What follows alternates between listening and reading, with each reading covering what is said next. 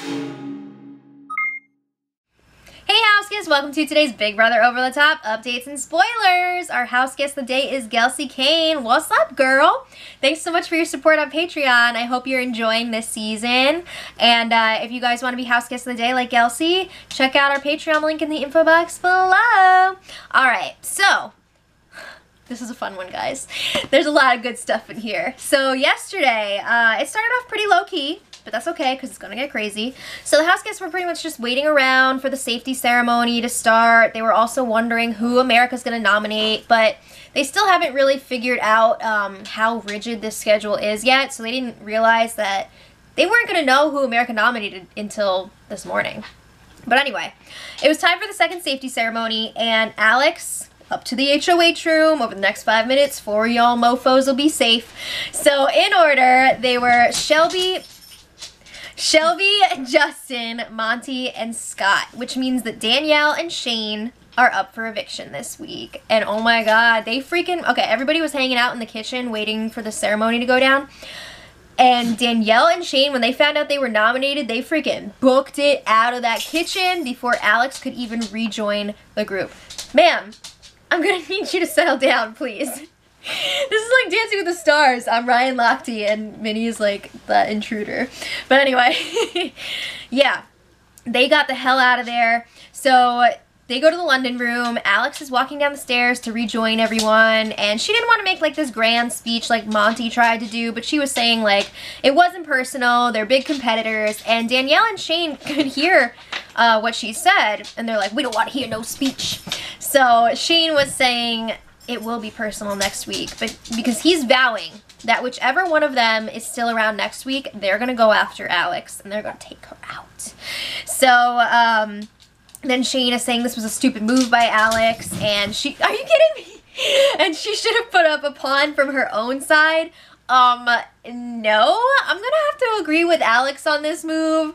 If you're gonna go after a showmance, you gotta put both of them up, because they could very easily win the veto and take the other one off if only one was up. So like, no, stop it. She did the right thing. But Danielle is like, oh, well, I think Alex made this move for Shelby. No, she made it for herself. Shelby is like the new scapegoat, though. Shelby is the new Scott. Woo! Okay, so they're really relying on America this week. They're hoping that America will nominate either Monty or Scott, and then hopefully they'll have the votes to get rid of them. Alright, so Shelby and Morgan overhear Danielle asking America to put up Monty and Scott, and they start begging America not to put up Monty or Scott. They're like, please, put up somebody from that other side of the house, give us a break, like, be on our side for once. We'll see. Okay, so then Alex and Scott are having a game chat on the hammock, and Alex is like, alright, Scott, if Shane and Danielle stay up on the block, who would you vote out? So Scott says, well, ideally, I'd want to vote out Danielle. I think she's the bigger threat, but he's going to do whatever she wants. So Alex is like, yes, good answer. And it reminded me of Family Feud. My favorite part of Family Feud is when somebody gives like the shittiest answer ever, but the family is just like, ugh, good answer, good answer. Like, this is what we got to work with. This is the crap you give us. But no, she was happy with his answer. So then Shelby joins them out by the hammock, and they discuss, again, how Scott was dragged into that whole Monty-Justin racism drama. And they're like, we know that you were not responsible for that. You were the scapegoat. It's okay. And Scott's like, yeah, well, I really feel most betrayed by Shane. He kind of hints at the four guys alliance with Shane, Monty, Cornbread, and himself in so many words. But then he's saying, like, I know that Danielle was really the one who blew up that whole situation, which is why another reason he wants to get her out. So then Scott is telling Alex and Shelby, I'm never going to turn on you guys. You are my go-tos. You're my ride or dies. And he says that he's going to start bouncing every idea off of them in the future because he realized that he sucks at this game. Poor Scott, but he really did mess up this week. So the house. This is crazy, guys. This is only week 2, and this house is truly divided straight down the middle right now. We've got 6 on one side, 6 on the other. So, Monty, Shelby, and Morgan were all talking crap about the late night crew. They were in the bathroom, late night crew was outside. And they're like, oh, Danny's been playing the race card. She's got no class. She's stuck up. And then Monty, of course, he's got to say every 5 seconds that he's not a racist, and they're just like making him out to be one. And his reasoning for this, first of all, he's saying like he's, you know, there's nothing wrong with him, and they just like picked this out of a hat to like give him some sort of fault or whatever. But he's saying they're calling him a racist because he goes to bed early and they all hang out late at night, so he must be a racist. Oh, no, honey. If you want to keep thinking that, go ahead, but no. So then outside at the same time, we've got Chrissy leading this tirade against Monty. She's pissed because she found out that Monty told Shane that he doesn't like her, and she's like, what reason did I give him to not like me? There could be some reasons there, but we'll leave it. And Chrissy's saying that he just doesn't like her because she's different, and then she's bringing up some bullcrap that Monty said. This is disgusting. Apparently Monty said that he like runs over squirrels like with his car for fun. He's like, oh, I love like smashing their skulls in the road or something. Like, what the frig is wrong with you? Are you friends with Corey from last season? What the hell is that crap? So then, I'm gonna move on because I'm disgusted, but he's saying that Jason is a sexist, and Chrissy's like, he's the one who's trying to get with a girl who has a boyfriend, meaning Morgan, and then Chrissy's like, you know, all of that aside, I don't want America to nominate Monty because she's not sure that they would have the votes to get rid of him, so she would rather see somebody like Scott go up because she thinks that both sides of the house will, like, unite against him and get rid of him. Who knows? Okay, so then Jason, Justin, Neely, and Chrissy were in the backyard a little later on last night, talking more crap about Monty, and then eventually the focus shifts onto Shelby. You're driving me crazy right now. The focus shifts onto Shelby. So Jason decides that he's gonna get all the little, you know, they get those like mini chocolate bars from the storage room. He gets all of them out of there. He's sifting through and taking out all of the crackle bars because those are Shelby's favorite. He puts them in like a freaking garbage bag and hides them in the workout room. That is freaking diabolical. You do not mess with someone's chocolate. Alright, so this morning, it's time for America's nominee reveal. It's Monty. But of course, he knew. He was like, oh yeah, I knew that was gonna happen. Like, yeah, I get it. They're just like testing me or whatever. They want to see me compete. Okay, so then it's time to draw POV players. So of course we've got Alex competing as the HOH. We've got the 3 nominees, Shane, Danielle, and Monty. And then we've got 2 extra players, Scott and Shelby. And just in case you were wondering, Shelby was Alex's choice because she drew her own name. Alright, so right after the ceremony, there was some freaking drama because apparently, as she was walking in to sit down for the ceremony, Shelby was like, she made some comment about sitting on the normal couch, and Jason didn't like that. So after the ceremony was over, he was like, oh yeah, the normal couch, oh sorry, that's New York, whatever. He said, the normal couch, Shelby, I'm tired of all your little comments. So then she's like, what are you talking about? So then, a few minutes later, they're in the kitchen together, and Shelby's like, you know, I'm superstitious about the couches. I always sit on the same one. And Jason's like, really, Hookah? Really? That's what you're gonna go with? You're afraid one of the couches is cursed? He's like, no. You didn't want to sit on the couch with me, Chrissy, and Justin. She's like, I didn't even know that there was an open spot on that couch. And Jason's like, well, I'm tired of you rolling your eyes and scrunching up your nose at everyone. And he's saying, like, even your friends are saying it. And Shelby's just like, oh, okay, is that right? Is that right? So then Shelby tells him, you go change your clothes, because he's still wearing his pajamas, and he was going to put on his civilian clothes for the day.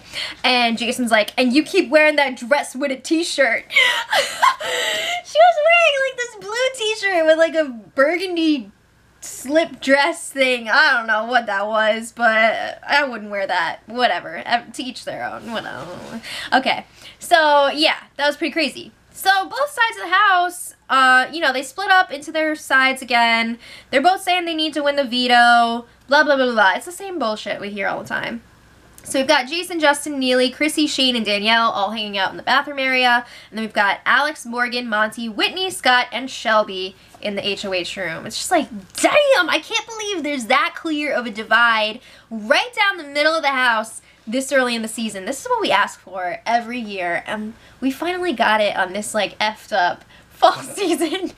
Yes. Okay.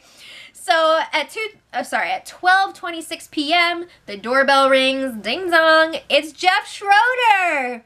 Who?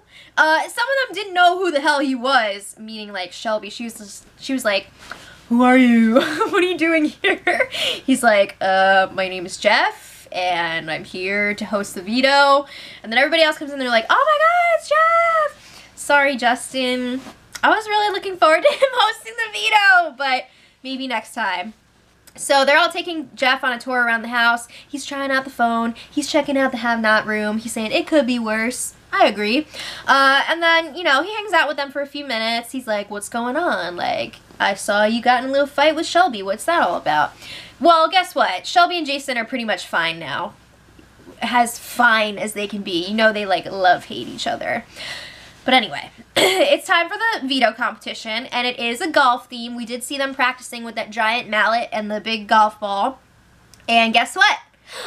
There's punishments. Okay, so this is how it's set up. So basically, they have a choice of 4 different holes. It sounds so bad. So there are different difficulty levels, and the points correspond with that. So there's a 5-point, 10-point, 15-point, 30 points. So basically, they're playing this in rounds. Everybody putts, or what, golf? I don't know, golf words. They putt, and you gotta get points to buy either the veto or a punishment from the board. So basically, everything is a punishment except for the veto, with varying degrees of harshness. That's alright. So, I'm not gonna get into the play-by-play for this because there was like a million rounds. This competition took about an hour because most of them were going for the 30 over and over and over again, and the balls kept going in the pool. So Shelby was the first one to cash out at 20 points, and she got the caddy costume, which she'll be wearing for a week. She also has to lug around these golf clubs. That's going to be fun. Shane was the first one to 60 points, which made him the veto winner, so he's going to be taking himself off the block this week. And then the next one out, Danielle, she bought the punishment water hazard. So for the next week, she's going to have to fish these golf balls out of the pool every time Big Brother tells her to. That sucks. But actually, compared to some of the other ones, not that bad. Alex was the next one to cash out. She decided to go with a disadvantage in the next HOH competition that she competes in. So like, even though she's not in the next one that she is in, it almost sounds like she's gonna have to wear beer goggles or something, or like do shots before, because they were talking about like something with drinking. I don't know. It was called like the 19th hole or something, which is apparently a bar at a golf course. So Scott and Monty, it came down to the two of them. Scott, he got some points and he got the punishment. He's restricted to a sand pit in the backyard for 24 hours. He's only allowed to go in the house for potty breaks, and if he's like hungry or whatever, he's got to ask other people to bring stuff to him. Ew, that sucks. But Monty's really sucks. If he's still around next week, he cannot compete in the next veto competition. Ah! Alright. Again, that's if he's around. I don't know. He's up on the block. So the power veto ceremony is tomorrow. I'm assuming Shane is going to use it on himself, but you never know. He could be like, I'm going to use it on Danielle. But we'll see.